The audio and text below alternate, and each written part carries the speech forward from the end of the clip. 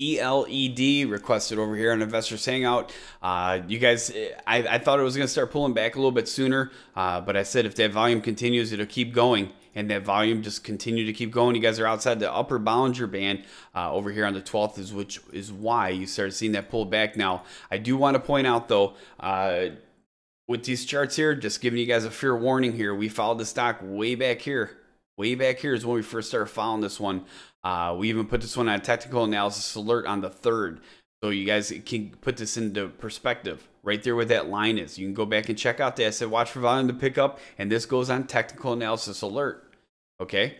It's a break of 0045. This could move up fast. And you can go verify that video yourself on the 3rd.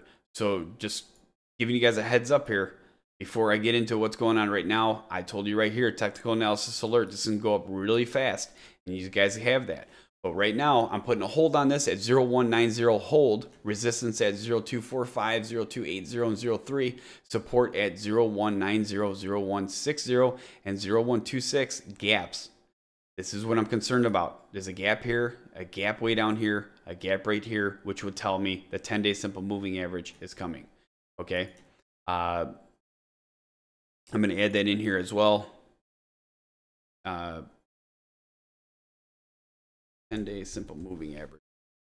All right, I want to put that in there just so you guys understand everything. I'm going to explain this all to you here in just a moment so you guys understand it better. So again, the gap's going to be at 0180, 0186, 0140, 0127, 0086, and 0094. Now you're like, well, what's up with all them gaps?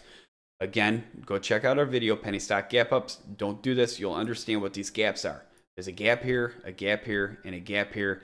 When you see that many gaps, this thing is going to pull back down to this 10-day simple moving average here within the next few days. That's my personal opinion. Again, I called it down here at the bottom when it was setting up and then plow right off of that.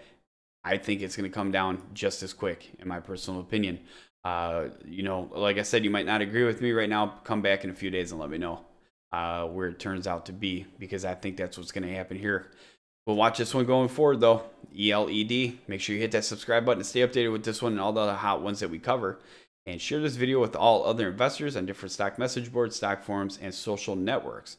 Be sure to join us on our next live stream at investorshangout.com/live, where you can come on in, let us know about the hot stocks that you're following. We'll do a video on them just like this.